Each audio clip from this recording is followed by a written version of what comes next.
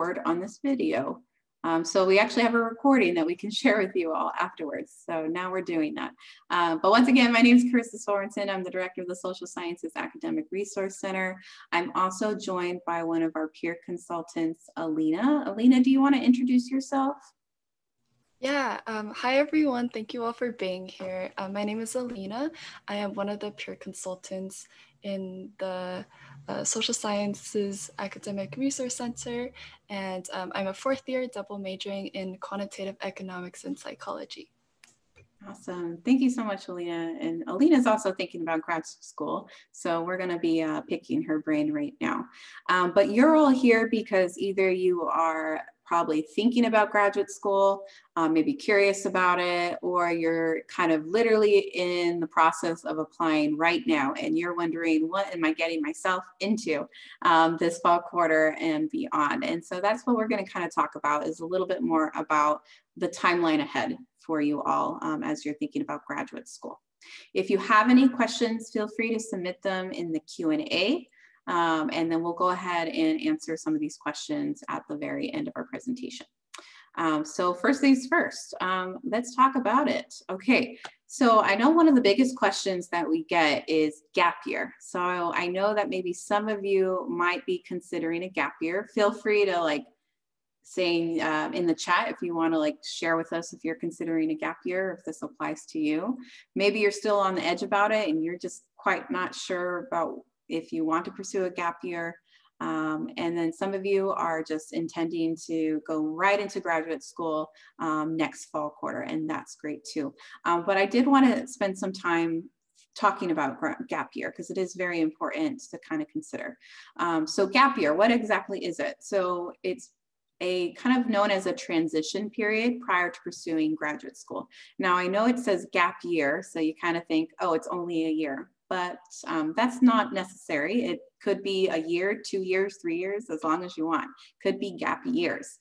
So don't feel like you have to put yourself in a box and a gap year is only a gap year. But there's many reasons to pursue a gap year. And I know one of the questions that we got earlier in our RSVP submissions is a gap year bad?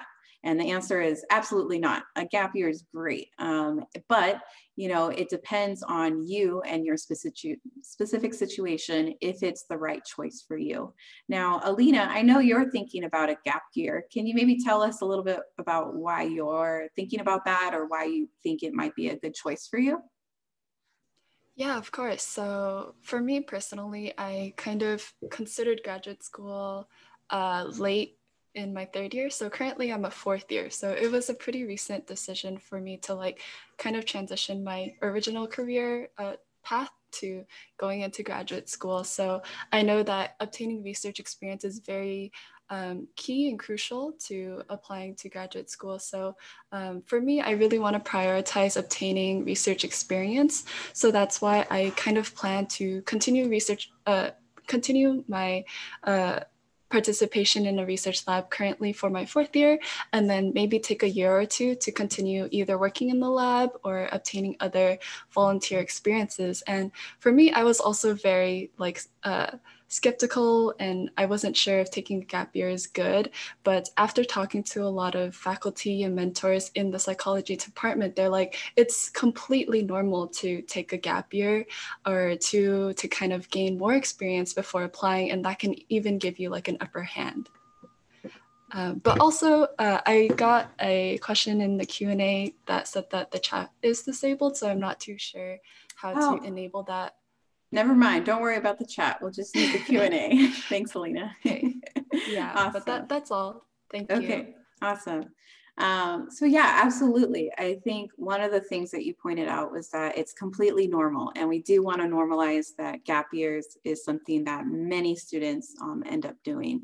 And it could be for various reasons. So again, for Alina, it's to get more experience. And so experience could mean research. It could mean an internship or a full-time position. So on our presentation, you'll see that developing transferable skills through real life experiences. And so this can mean a lot of different things. Other reasons to explore a gap year, maybe you want to fulfill a dream. Maybe that dream is to go abroad or do something else different. Also, maybe self-evaluation, assessments, learning more about yourself and your interests. Perhaps you want to volunteer or make an impact in your community. Gap years are also a really great time to study for all your entrance exams, especially if you're looking into law school. Studying for the LSAT is like a full-time job on its own. Maybe you're thinking about medical school or for example, a doctorate, PhD, or just master's program in general. You might be taking GRE. So that is a really great time to do so. And I know for a lot of students, they know that they want to go to graduate school, but they're quite uncertain about what career path they want to take. And so it's okay to kind of give yourself a little bit more time. So we just wanted to kind of share a little bit more about gap years. And so for those of you who are intending to go straight into graduate school right after UCI, we're actually going to talk a little bit more about where you should be at this point in time. So over the summer, you should have done the following things, okay? And so those things are first to determine which type of graduate degree best fits your career goals. So again, is it a master's degree? Is it a MBA, for example? Is it a PhD? So on and so forth. So once you've identified those specific degrees, then you can kind of move forward, and hopefully you've had in identifying which type of program would be best for you at what institutions. Another big thing is really thinking about your finances. Are you financially prepared to go to graduate school? So most master's programs are not really funded. There's not too much funding available in the first place. There might be some scholarships depending on the program that you are interested in. Another thing to keep in mind is that for PhD programs, those are often fully funded. So for example, at UCI, there's actually guaranteed 5 years of funds available in the form of stipends or fellowships or TAs as well. So really thinking about your finances and whether you want to pursue a loan or complete the FAFSA in order to get a loan, or talking to your family members about what your plan is, and so on and so forth. Step 3, so ultimately preparing for your exams. So hopefully you've had the chance to at least prepare for your exams over the summer. Maybe you were able to take that entrance exam over the summer, which is great. You're already on track. And at this point, you should already be registered to take your exams if you haven't already. Now, one thing to note is that a lot of graduate school programs are actually waiving these entrance exams. So you'll want to make sure to follow up with each of the programs that you're applying to and just double check, is this entrance exam waived or not? And, is that something that, do you still want to do it and just still submit it, or you're okay with not taking the exam? And then last part, not least, is begin working on all of your statements. So hopefully you've had some time to kind of draft your personal statement or your statement of purpose, or both, or any of the essays that the programs are requiring. That's something that should be in kind of the development stages right now, okay? So hopefully you have all those kind of checked mark on your list. And now you can kind of fully submerge yourself in all the to-dos for fall quarter, okay? I do want to kind of point out that the Division of Career Pathways is actually putting on a law graduate and professional virtual fair on November 3rd. So if you haven't registered for this already, please do so on Handshake. It's going to be kind of an all-day thing from 10 a.m. to 2 p.m. I believe they are also having a STEM virtual fair this month too, if you're maybe thinking about STEM. So that's another thing that you can kind of keep in mind as well. So next steps that you'll be doing this fall quarter is, going to the registrar's website and requesting transcripts for each of your programs. And that's another thing to keep in mind, that, senior year is not over yet. So you want to make sure that you continue to do your very best in your classes, being able to maintain all your courses as well. Another thing that you'll also be asking faculty for is requesting letters of recommendation. This could be from professors. For some programs, they request supervisors. That's pretty common in MBA programs. So you'll want to identify like who are going to be your professors that you're going to be reaching out to. And I know that during this time, it's kind of an odd time to kind of connect with your faculty in a remote environment, but it's just going to take that much more initiative to do so. So typically how people reach out to faculty about letters of rec is ultimately through email. You can also request to meet with them via Zoom and talk more about your request as well. We'll talk a little bit more about what you should be providing to your recommenders very soon. Another thing is FAFSA as of October 1st has opened. So if you are intending to get some loans in, you should be applying to that right now, okay? And then of course, you'll want to be aware of like all the various deadlines for all your graduate school programs. Some programs have rolling admission deadlines. Some programs have early admissions. And so you'll want to make sure that you identify which deadline you will be applying to. You'll always want to apply at the earliest deadline as possible. So that way you have full consideration for maybe any of their scholarships that they might have. Okay. All right, so let's go ahead and talk a little bit more about the graduate school portfolio. So what should you be sending to your recommenders? Ultimately, you want to send them a graduate school matrix, so AKA all list of like the programs that you actually are going to be applying to. So any information that you can provide about these particular programs, the deadlines, and so forth, you'll want to provide them that list. You should also include any essays that you've been drafting. So like your personal statement, statement of purpose. Providing these types of statements gives them a further insight to who you are. So they might know you well as, you know, academically, but they may not know too much information about your background. And so that will give them more of a holistic outlook on who you are as a student and just as a person in general. You should also be including your curriculum vitae or your resume, so either one. Typically, whatever the graduate school program is asking for, that's what you should probably provide to your recommender as well. At SARC, we're happy to take a look at your curriculum vitae, also known as a CV, or your resumes as well. You should also give them a copy of your transcripts so that they can take a look at some of your grades that you have going on, as well as any like relevant coursework or papers. That's other additional things that can provide them insight to your writing ability and who you are, and hopefully jog their memory if maybe you were in one of their classes. And last but not least, always thanking your recommender. Having a thank you email at the very end, thanking them for all their hard work, because it does take a lot of time to write letters of recommendation, okay? All right, and then last but not least here, we have our final steps, and this is gonna be for winter quarter. So around January, February, you might be thinking about, okay, is there any other programs that I should be applying to? Some programs have later deadlines, like as late as May or June. So you might be still applying at that time. PhD programs, those deadlines are pretty often around December 1st. That's a pretty common deadline for PhD programs. And so really kind of outlining and just getting organized is hopefully something that you're currently doing right now. Another thing to also keep in mind is connecting with all of your programs and making sure that they are receiving all the information that you're sending to them. Because it's not fun at the very end of this process where you realize that, oh, my transcripts were never received. And sometimes that can happen. In technology these days, who knows? So always want to make sure that you double check and follow up with all your programs during that time. And then hopefully you're getting acceptances to come in. And so you're going to want to compare all the various acceptances that you are getting, especially if you're applying to PhD programs.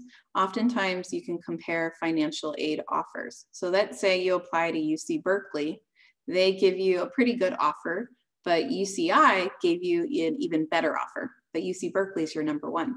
So you can actually go to UC Berkeley and say, hey, this is what I got from UCI. Is there anything that you can do for my financial aid package to make it better. And oftentimes they will come back to the table. It is pretty much very much a negotiating process, and they might offer you some more money. So that's how it kind of works with PhD programs. Unfortunately, master's programs don't work that way. And it's either you get an acceptance, maybe a scholarship. If not, you're going to have to figure out how else are you going to be able to kind of pay for graduate school. And then, of course, sending thank you emails at the very end to everybody who has helped you along the way, whether they're a recommender or a mentor or even a counselor, for example. And so other things to kind of keep in mind as you are continuing this process is we encourage you to talk to your faculty. Talk to your faculty, existing faculty, maybe faculty that you're having classes with. Also talking or reaching out to the faculty of the programs that you're interested in. So this is especially very important for PhD students because one of your essays might be, who do you want to do research with? And so you want to make sure that you are knowledgeable and aware of the faculty who are part of those programs. Another thing, if you haven't done this already, this is something that you should also do as soon as possible, is getting in contact with program representatives to get more detailed information about the program, to be able to answer your questions about the courses, financial aid, application process. And so that way they have you already on their radar. And that way when they actually receive your application, hopefully that's someone that they can actually remember, like, oh, this person actually reached out to us. This is also really helpful, in kind of smaller schools as well. Another thing that you can also do is reach out to current graduate students in those programs that you are interested in as well. You can also reach out to alumni. I've definitely had my fair share of students or just individuals reaching out to me on LinkedIn, asking to, have a chat with me about my own personal master's degree experience. And so that's not uncommon and something that we definitely encourage you to do. And it's a great way to kind of get, really personal insight information of what they think about their graduate school program and what the courses are like and the faculty and whatnot. And then, of course, you can always reach out to the Division of Career Pathways. You can also reach out to the SARC to help you out as well. Alina is actually going to be talking about how you can schedule an appointment with us right now. So go ahead, Alina, you can take it away. Thank you so much. Okay, so I'm going to send the link in the chat. So that's the SARC website, and on the bottom of the homepage, there is a link to be able to schedule an appointment. And that takes you to the UCI's appointment system. And once you get to that page, you're able to schedule an appointment with either their graduate student advisors, professional staff such as Carissa and Patrick, and then the peer consultants. So I'm part of the peer consultant program as well as 10 other peer consultants. But if you have any questions about graduate school, or if you want to have them check your personal statements or essays, you can definitely schedule an appointment with them through our website and through the UCI's appointment system. And all you have to do is enter some basic information about the reason for why you're scheduling, and then you get to choose a date and time. But it shouldn't be too hard. It's a pretty simple process, but okay. Yeah. Thank you so much, Alina. And yeah, as you can see here, we actually have 3 graduate students that work for the SARC. So these are actually current PhD students within the School of Social Sciences that have been through this process before and can certainly help you as well. And so they have appointments available on Mondays and Wednesdays. So now we'll go ahead and open it up for questions. And I see that maybe we might have a few questions in the chat already. So let's take a look. All right, so our first question is, does applying earlier give me an advantage in consideration for acceptance? So yes, I would say depending on the program, it does. And it'll honestly say that on the website. Please apply as early as possible for full consideration. And I definitely encourage you to apply sooner rather than later if possible.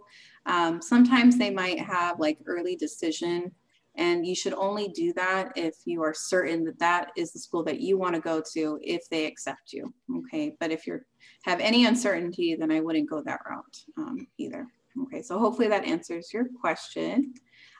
Next question is, when thinking about doing research during the gap year, where are some places that I can look into? That is a really great question. There's actually a way where you can look up research positions at UCI, for example. So these are like full-time, part-time, paid positions to be research assistants. And that's hopefully something that we can probably send you in an email as well.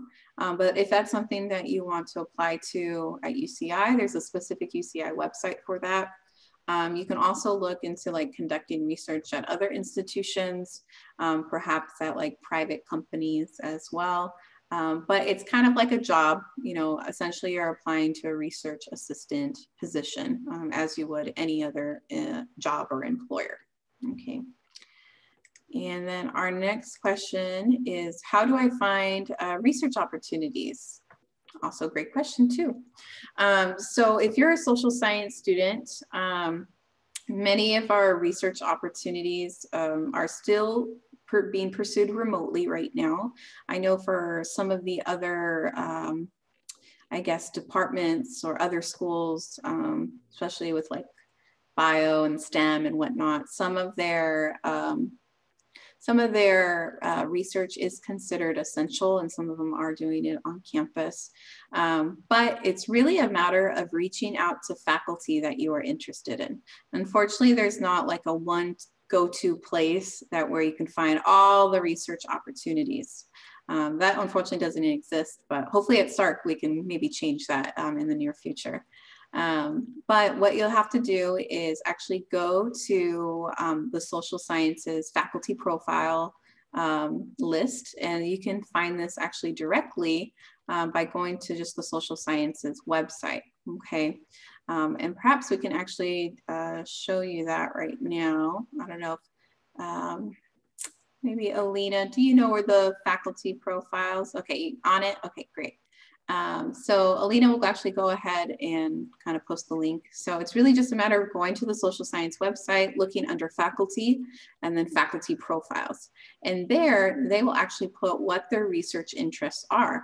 And so then you can actually reach out to the faculty member.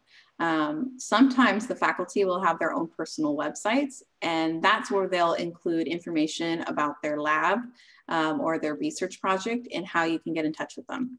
From time to time, we do have faculty that reach out to the SARC and ask us to promote some of their research opportunities. So just make sure that you're reading the SARC newsletter every week and checking out what opportunities are available to students at that time. And yeah, I think hopefully that answers your question. And you can always actually schedule an appointment with Alina or myself or any other peer consultants, and we can actually go through the graduate school process with you. We also have a graduate school guide as well, and perhaps Alina, you can put that in the chat. We definitely encourage you to look through the graduate school guide that we have to kind of go through that process. Okay, let's see. Feel free to continue to submit other questions if you have any, but these are all really great questions. And another note that I forgot to mention about graduate school is that oftentimes there's quite a few programs that like ask you to just apply later. Okay, so for example, MBA programs typically have an average of maybe I would say 3 to 5 years of professional experience before students actually apply to the program. So I would say those are one of the MBA programs is definitely very common to have a gap year and something that they often prefer. Not required, but prefer. So yeah, so any other questions, feel free to submit. If not, we'll go ahead and close up today, but you should expect an email from us kind of providing you additional links and resources. And then hopefully we'll be able to see you at one of our upcoming SARC webinars, which actually Alina is going to be presenting at this time. And it's going to be all about resumes. So if you're thinking about updating your resume for graduate school or updating it for a research opportunity or a job, internship, then this is definitely a webinar that's going to be for you. Okay. All right, so I see we have no other questions, so we'll go ahead and end here today. Thank you so much for joining us, and enjoy the rest of your week. Bye.